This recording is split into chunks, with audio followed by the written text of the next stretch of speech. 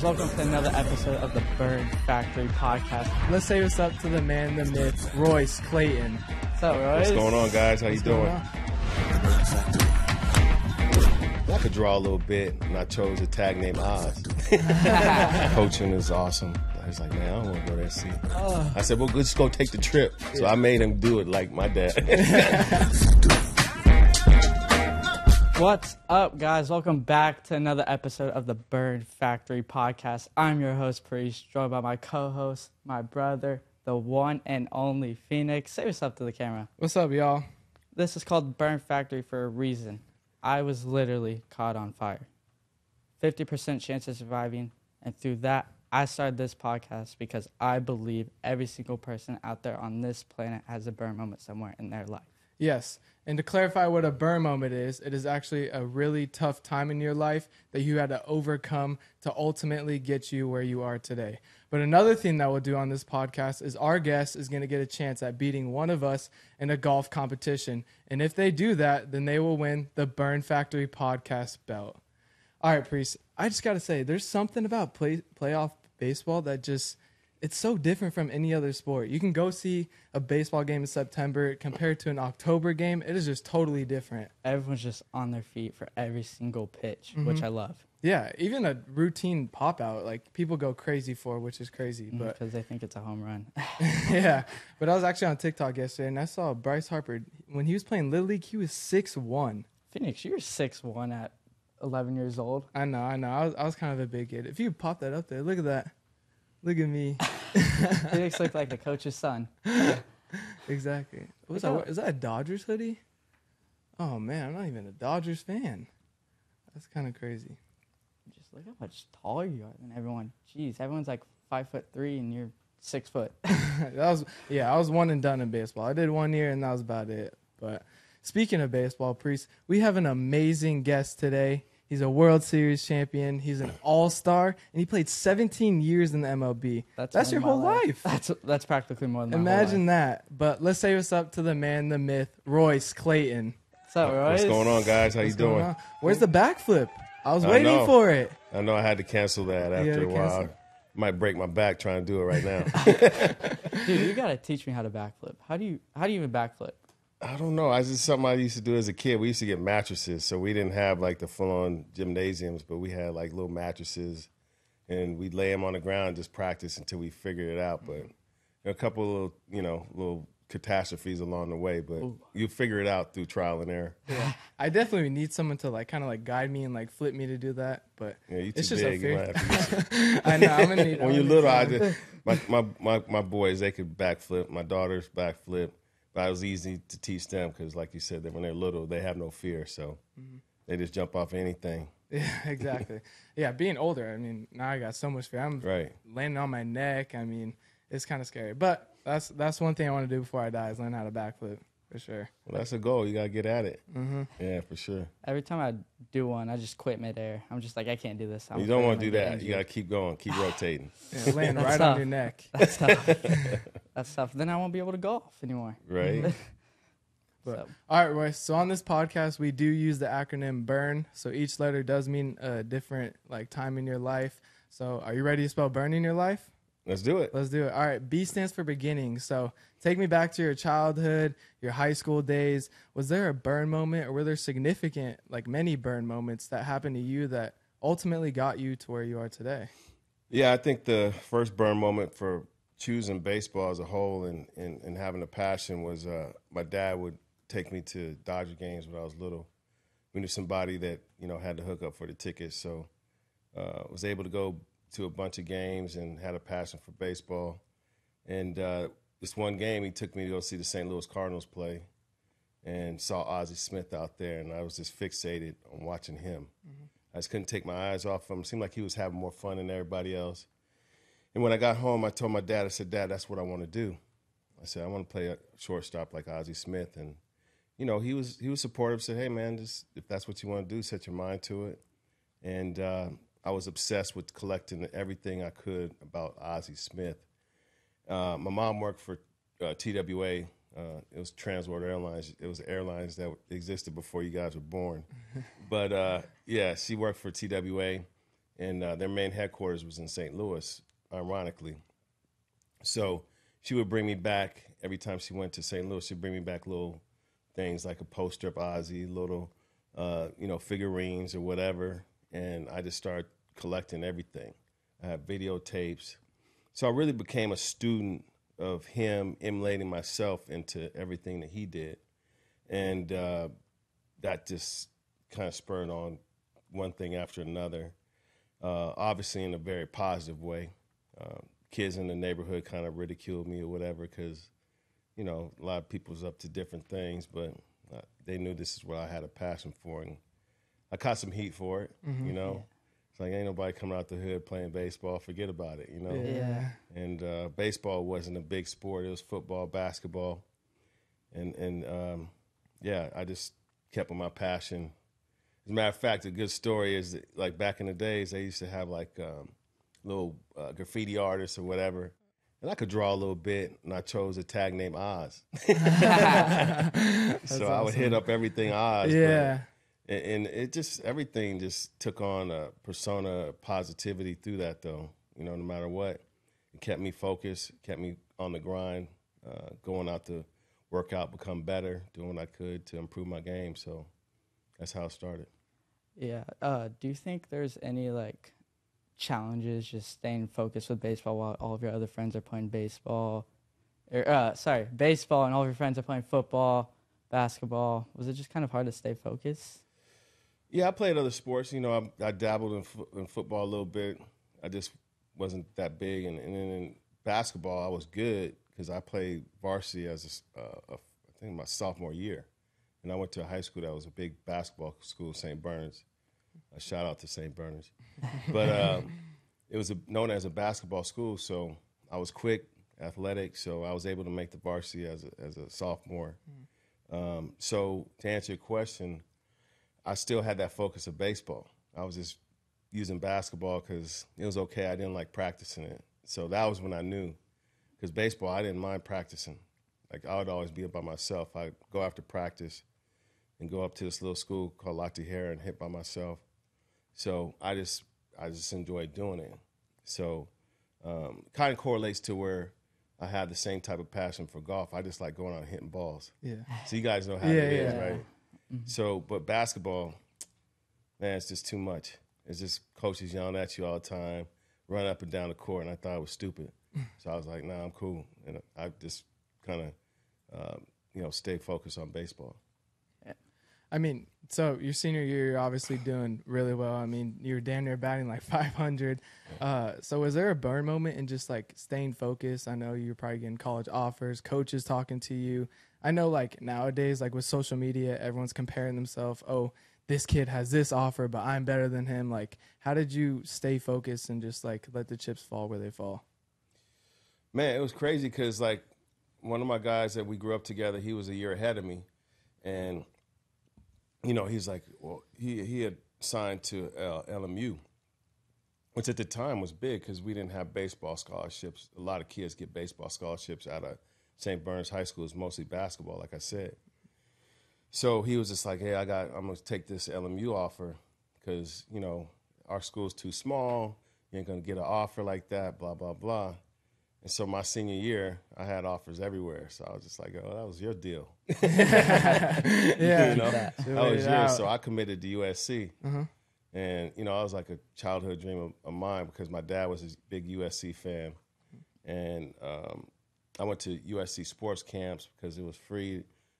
My cousin, my dad would drop us off in front of campus. We get free lunch, go out and play basketball, football, baseball, everything. So that was my indoctrination to SC, and I fell in love with the school. So I told my dad I didn't want you having to pay for my school or trying to, hustle with my mom and dad to hustle and try to do that. So I said, I'm just going to work on getting a scholarship, and had a 5-year scholarship to USC. So, yeah, that was the first goal I wanted to accomplish. And after that, I just knew that was, anything else would be icing on the cake. Yeah. Yeah. So obviously you knew from the start that you wanted to go to USC, but didn't you opted out of going to USC, right? And you went right to the minors. So what kind of went into that decision?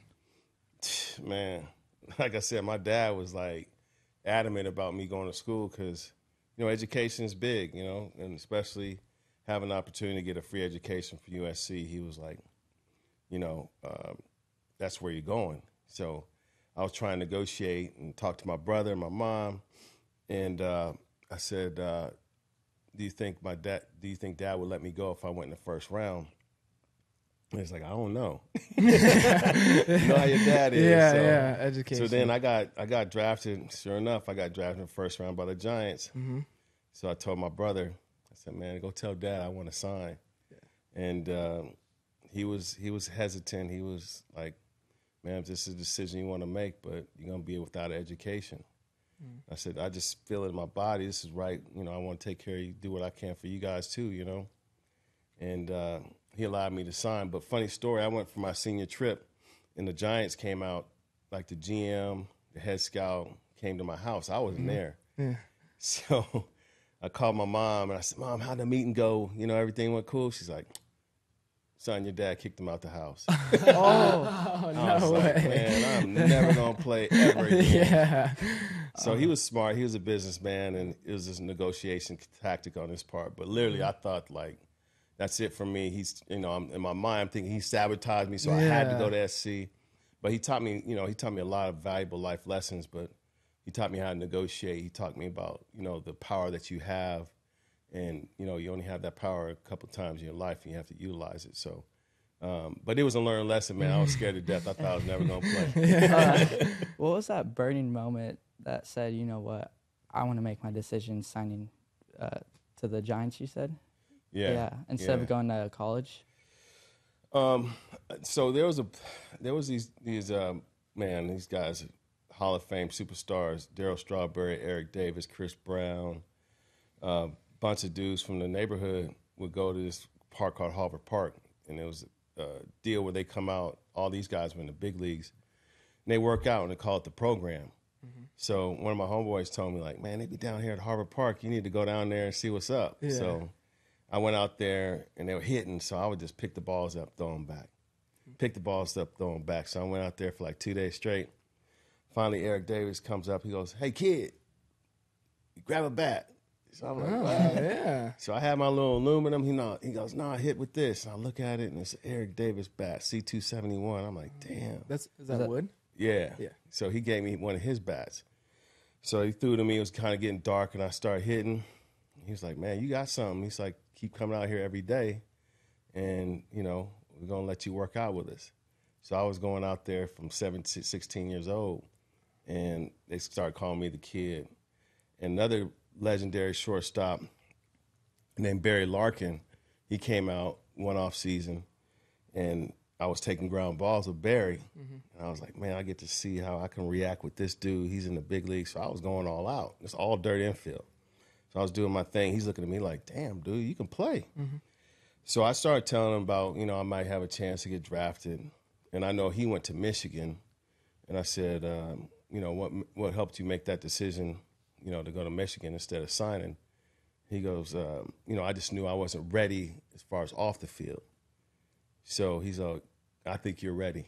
He told me. He said, I think you're ready. Mm-hmm. So that gave me all the confidence in the world because, I grew up in a different situation, a little bit more exposure through the city, growing up in L.A., and having this experience of being around them from 16 years old.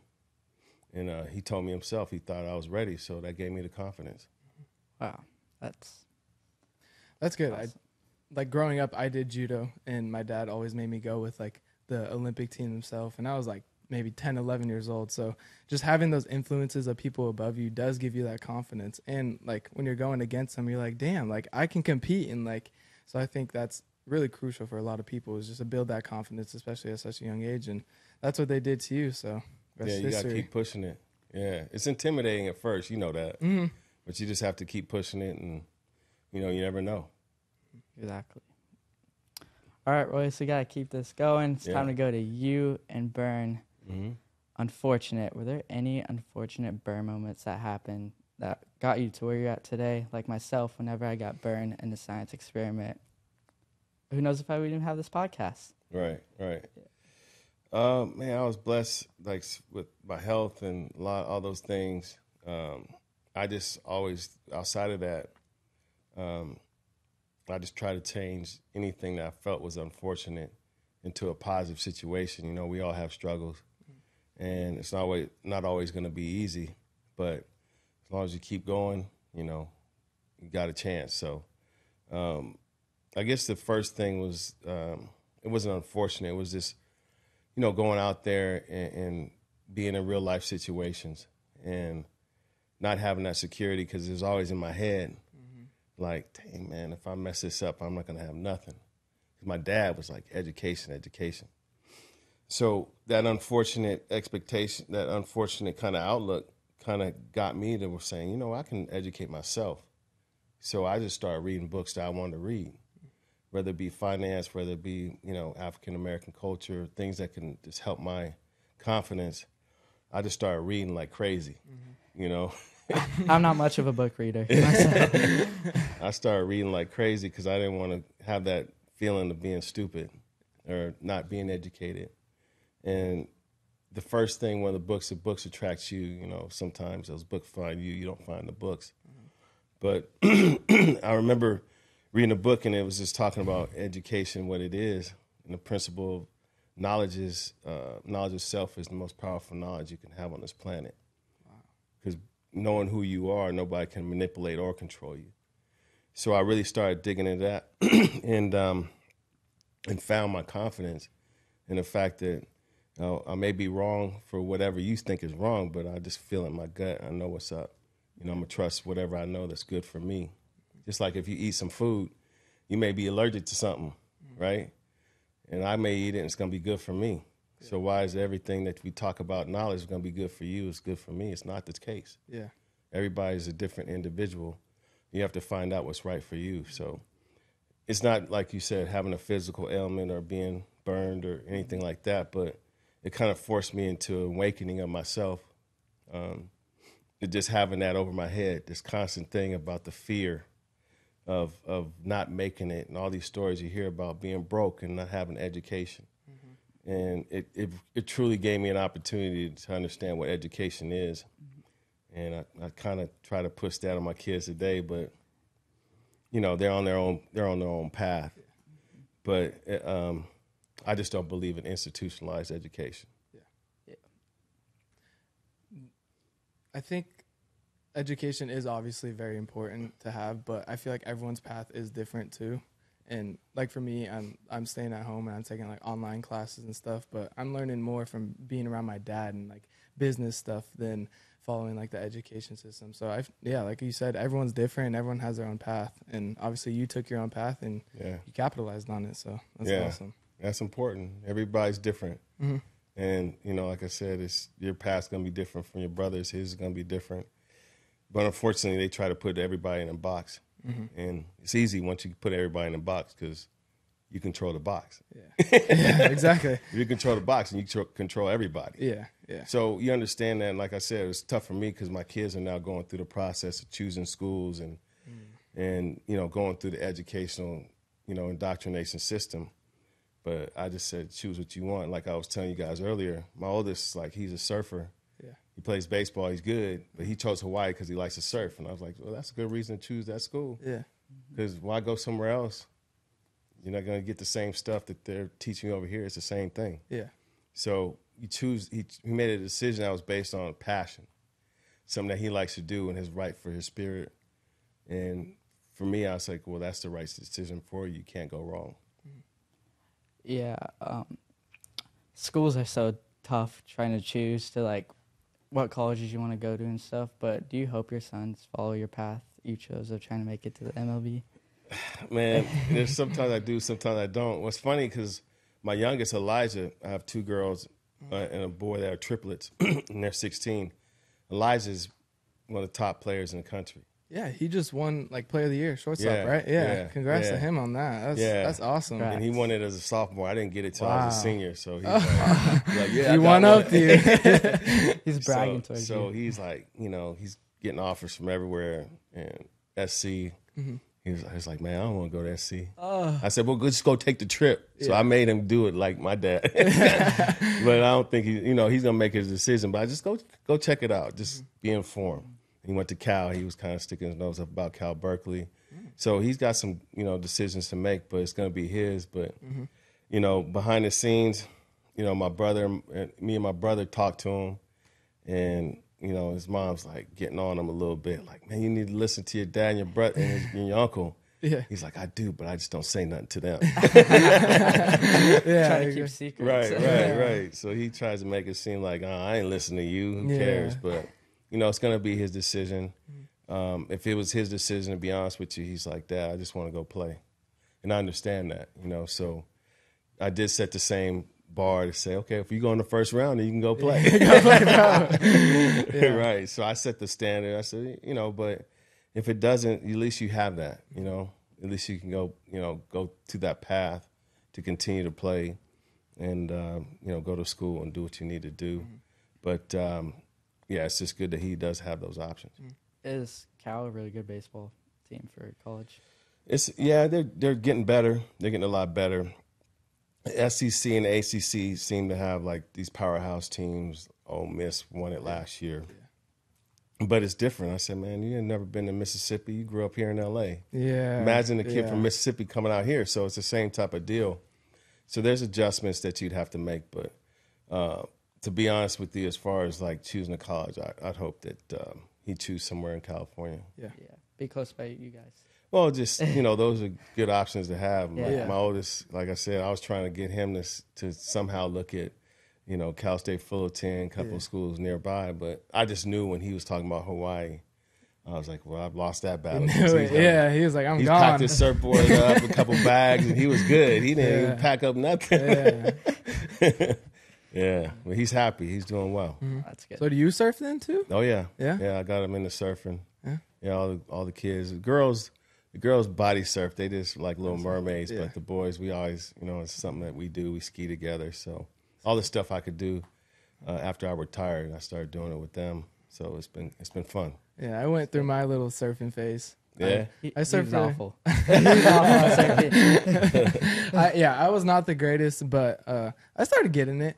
My problem is my friend gave me a board. It was a torque board, and it was like, I want to say it was like 5'11". It was short. Yeah. So it was tough. It would always like slide right under me and all kinds of stuff. But I got the hang of it, so don't hate on me too much. But And you never surfing's know. fun. You get back at it. Yeah, watch. I'll go pro, and then I'll shove it in your face. There you go. Yeah.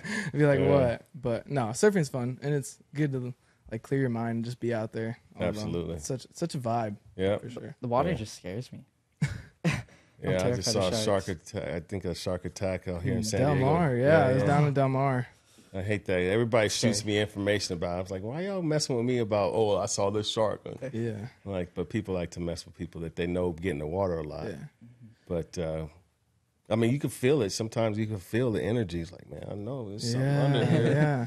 But you just kind of got to clear out your mind. But you can't really let something like that kind of get in the way of your passion and joy. So, yeah. Can't constantly live in fear. No, you got to go out there and do it, man.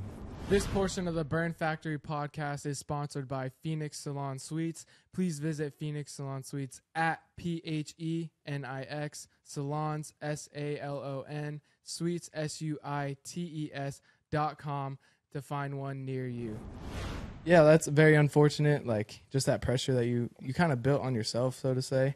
But let's move into R. R stands for ridiculous. So you played 17 years in the league. Like there's tons of traveling, staying in hotels. Like was there a ridiculous burn moment that you had? Like a ridiculous fan asked you something, or was there just something kind of like funny and ridiculous? Most ridiculous thing is I had a crazy stalker. Ah. Yeah, and it was just like there was a tension to the team because. Well, it first started, I noticed somebody was kind of like at my apartment complex, and you could just feel somebody kind of looking. I was like, well, okay, somebody's in that car. And I had, garage, so I parked my car, go out, and I felt that. And I looked at the car, I could see somebody in there. So next road trip, I come back home, and it was real late this time, and I see the same car. So I could tell it was a female, so I just go knock on the window. And she was petrified, like sitting there, like you could tell she was scared. And I was just like, roll down the window. And I was like, I know you're here. You've been here. Yeah. and could you please stop, following me? This is not cool. And she's like, oh, I'm sorry, whatever. So I was smart enough to write down license plate number, and the at the time there was no cameras and all that stuff, but at the ballpark they knew this vehicle kept coming to the player's gate.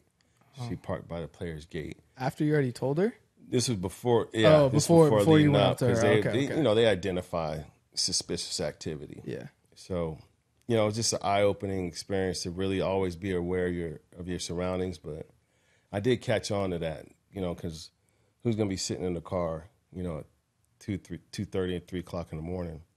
So, it's just kind of gives you a real type of energy about being in the spotlight, being in that situation, and it could have been dangerous, but yeah, you just it comes part and parcel with it. I was gonna say, did that happen during the regular season? Yeah. Did that ever affect the way you played, just knowing that like someone's just stalking you? No, I just left it at that. To be honest with you, security's real good. They took record of it. Of course, she didn't do nothing. But at the same time, you just don't want something to escalate into something crazy. You don't know what the people have the potential to do, but they still shouldn't be sitting outside where you live at 2:30 in the morning, sitting in their car. So they just wanted to make note of the activity. Said, pay attention if you go to a restaurant, wherever you're at, make sure that the car's not there. If you do, hit us up. But they did notice that she was continuing to park there. So they were marking down vehicles, and they knew that vehicle was around the player's gate very frequently. So after you went up to her, did you ever see her again? No. Okay, that's good. Yeah, at least I'm sure she can go to any game she wants. I'll probably sign an autograph for her. Probably have in the past. I just didn't notice. Yeah. But it's just that at your place where you stay. Yeah. Gosh, that's scary, especially nowadays with social media. I mean. Well, this is back in the day before that. No, I know. I know, but yeah. But I'm saying now it's a lot worse. You hear so many stories about it, and it's just like, man, always got to keep your head on a swivel. And they got, they could Google map your place. They know where you live. So it's so easy to pick up stuff from technology today. Mm-hmm. But at the time, I was trying to figure out, like, dang, how does she even know where I live? Yeah. She probably been following me. Yeah. Did you ever, post anything, where you lived or... It's easy to have it saying there's no such thing as post. Yeah, crazy. You gotta think, is it? It's all good, but I forgot. That's when the internet was being born. Though I was out there, it was in San Francisco. Yeah, all that was happening. Nowadays, you go on Safari and it's Siri's protected 117 trackers from tracking you. It's just geez, who's trying to track me and what's there to track about? Exactly. Yeah, that was just an unfortunate, weird moment because. Like I said, she didn't do anything illegal. It just felt uncomfortable. Yeah. Sure. Yeah, that's definitely eerie. But all right, let's move on to the last letter. N. N is actually two parts. So first one is now. So is there any burn moments going on now in your life that you see happening? It's always evolving. Just focus on the kids and whatever they're trying to do. Coaching is awesome. It's always something in your mind that you're concerned about with trying to help these young men pursue their futures. And, it's a teaching thing for me. I learn a lot in return, but it's also an opportunity to pass on the knowledge I have about the game that I love, but also teaching these young guys about life, And baseball gives me that opportunity to do that. And like I said, to coach my own boys, it was great. They want to, CIF championship together. Yeah, I saw that. Yeah, that was good before Royce graduated. But I also, in the anticipation of, being a father, it's just man, I want to have teaching moments with my kids, but at the house, it's never that right moment, kind of. It's pull aside and let me tell you this. Yeah. No, but on the baseball field, they listen to me differently. It's Coach, everybody's looking at me, so they're looking at me. So I, teach certain things about life, how baseball, being a good teammate, willing to sacrifice, having the right type of work ethic and all these things that applies to their lives. So it really gives me the opportunity to be, dad and coach. They call me coach at the field. They'll never slip Call up you and call me dad. dad. Called that. But yeah, I love all the guys, man. Everybody who's ever played for me. It's 8 years now. Wow. And guys always come back, Yeah. you know, and they talk about the program. They talk to the guys that are there, talk about their experience. So it's just a ever evolving thing, and you know, good impact as far as the program. And just thankful I'm able to coach and do the things I'm doing. What was that like, that burning moment saying, you know what, I should coach a high school baseball team? Yeah, a buddy of mine was like, you know, because the kids were getting a little older, and I knew Oaks was a great school, be good for their education, athletics. And a buddy of mine was like, hey, man, Oaks Christian coach just left. Would you consider coaching? I'm like, my kids are 5th grade, 6th grade. He's like, man, you could just stay until they're ready. Yeah, You know, coach now. Yeah. And I thought about it, and I was like, man, I'd like to see how it is. And, you know, considering the opportunity as far as see how it is to coach high school level baseball, see how these young men are thinking. And instead of just complaining about how, man, the game's changed and they don't know this, they don't know that, will impact it positively at the high school level. Yeah. So by the time they get to the college level, to the pro level, they'll have the skill sets that we appreciate as ex-players. Yeah. So when I started doing that, I got the opportunity to be the head coach at Oaks. I brought in guys like Jeff Weaver, who was a former major league pitcher. I brought in Dimitri Young, who played a 14-year career. Brought in Joe Borchard, who played for a while. So I just thought I'd bring in guys in the area that would have that experience to help me coach these guys in all different aspects of the game. So, and then, you know, it just kind of fulfilled. Dimitri got a head job at Camarillo. Mm-hmm. So that whole nucleus of trying to help these young guys, not just at Oaks, but at other schools, to give them the right type of baseball acumen has spread. So I think that, you know, me being involved helped open that situation up a bit. And like I said, I just think that the way the game needs to evolve, we can have an impact to help, you know, get back to guys that can really play the game. Yeah. Is it difficult to like coach your sons? Like, is it like, what is that balance of being like a dad, but being a balance of like being a coach on the field? I'm pretty laid back, so it's not like, you know, I don't get on about making mistakes, none of that. None of the guys. Yeah. Royce, like I said, he wasn't you know, but he just went about his business. He just goes hard. Elijah's very passionate. Like he'll get last year, I remember a game he made a couple mistakes and he was hanging his head like in the middle of the game, and I was like, yo, what are you doing? So afterwards, that's the only time after the game, pull him aside. Like, man, don't ever hang your head. Yeah. Don't ever let anybody know that you're down. Don't ever let yourself get down, because this game will beat you up. And, you know, just that type of moment is, yeah, it's a father moment, but as a coach, if any of my guys did that, I pull them aside, say, don't ever get your head down like that. So the separation is easy, because I'm just coaching. Yeah. And they go out there. Fortunately, they were good players that went out and worked hard. Didn't have to get on them about not, slacking. But, man, to be honest with you, most of the guys that come through the program, they just go hard, man, because they already know the expectation. Because I don't have a problem. You can make a mistake. That's cool. Yeah. Just go hard. Just give it what you got. And they pass on that information, because I want them to be leaders. So, like, the older guys would teaching the younger guys. Mm-hmm.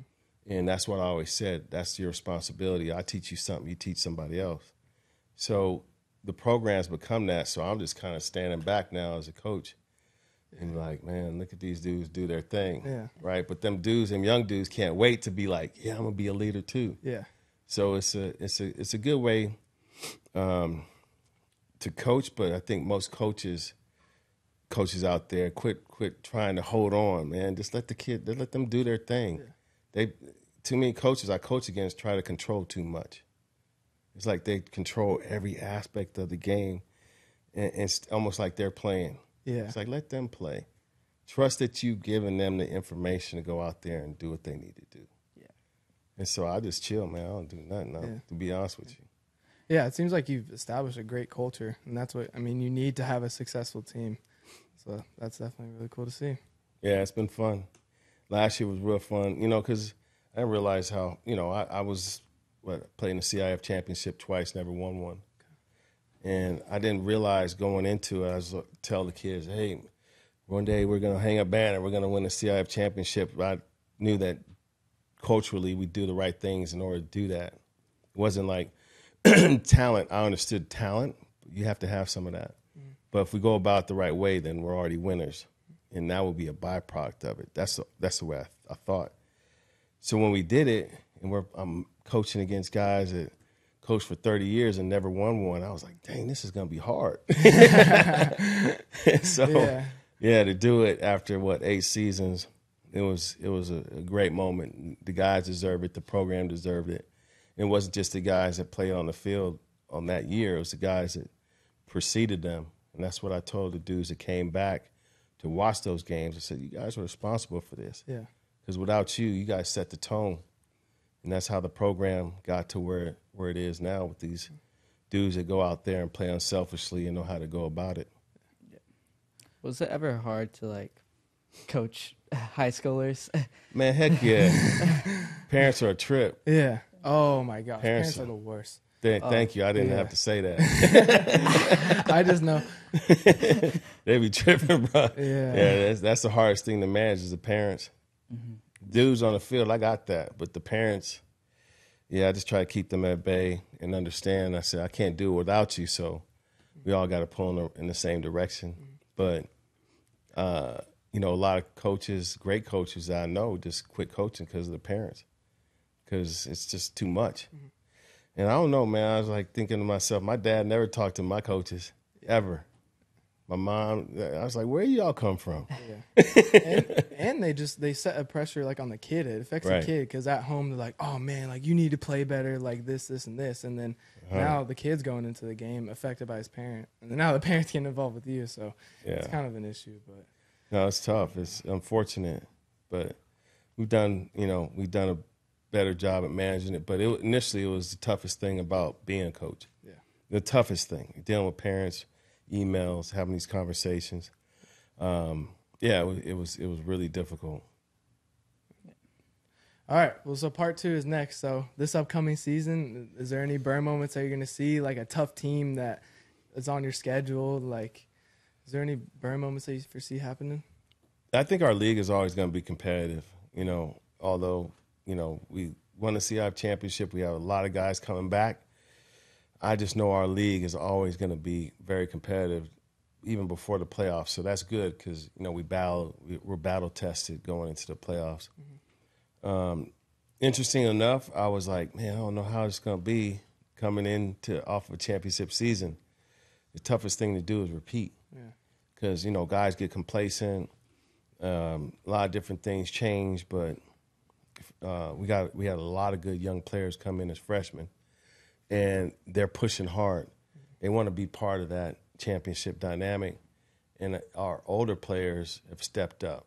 So I'm very happy with how, everybody came to conditioning this fall, how this fall is going. All the things I was kind of apprehensive about, I'm still aware of it, mm-hmm. But it's better than what I thought, as far as guys' attitudes, guys' expectations. I think the burn moment is going to be, having that target on our back as champions and trying to repeat. It's tough. Mm-hmm. I mean, you see it with football teams after they win the Super Bowl. They're just not that good the next season. Super Bowl hangover. Yeah. I mean, that's every sport because, you say, you get complacent and you kind of get lazy. We already did it. Whatever, but then you got to lean on your leadership of your team to be no, we got to stay hungry and stuff. So. What division are you guys? We'll be Division 2. Yeah. So I think, the guys that were juniors, we have a real core of junior players that have been, on varsity since probably their sophomore years. And I think they don't want to go out a mediocre note. So that's the good part because, you know, when you're a senior, I always tell them, I said, man, this is the last time you'll be lacing them up. Some of these dudes will never lace them up again. And so, you know, there's always that push for that senior class to, you know, try to help them go out on top. And, you know, that's some of the messaging we used last year because we only had like 5 seniors. Yeah. But this year we got like 7 and they're main core guys. So I like to see them go out on top, and I'm sure they'd like to see it happen too. So you have the core of your team still left, though, for the season? Okay. Yeah. That's good. Yeah. All right, Royce. Yeah. Well, you just felt burning your life. That's awesome. Thank you so much for being on. So tell our audience where you can find you, Instagram, whatever. Man, what is it? I think it's, Royce Clayton, CLAY, and the number 10. So, yeah, that's all I got, man. I don't really mess around with that stuff. Yeah. I do have Instagram. I had to get that. Yeah. Just check us out. Support Oaks Christian. We got, I don't even know if we got a thing. We've been going back and forth with who controls our Instagram at the school. Yeah. I'm like, man, this social media stuff is crazy. It's way too much. But, just Royce Clayton, CLAY, and the number 10. You heard the man. Go follow him. Give him some love. Yeah. Give him some love. Yeah. Especially Oaks Christian. I appreciate it. But all right, well, This is cool. I hope you've been taking some golf lessons because we're about to go play some golf. Let's do it. I'm excited about getting my belt. I'm about to take that belt. That'd be a little tough. You might have to be careful about that. Okay, we're going to see. I'm That taking belt's that belt. staying. Well, lucky for you, I've been warming up since 8 o'clock this morning. Oh, okay. No, I got an excuse. I didn't hit any balls, but we'll see. But, all right. Thank you, Royce, for being on. Thanks for It was a coming on. pleasure. No, thank you guys. Appreciate it. It's awesome.